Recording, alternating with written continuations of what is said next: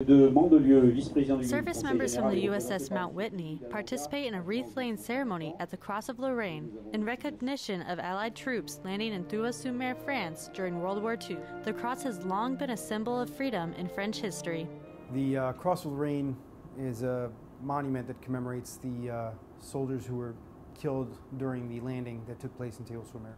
And this year we marked the 69th anniversary of the joint American and French landing that took place in that bay.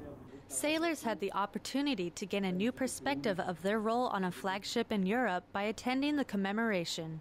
Their functions are more than just the command and control function, but as a presence and as a representation of the United States. To be present at this kind of ceremony commemorating these events is very important, and it maintains the visibility of the American presence in the region.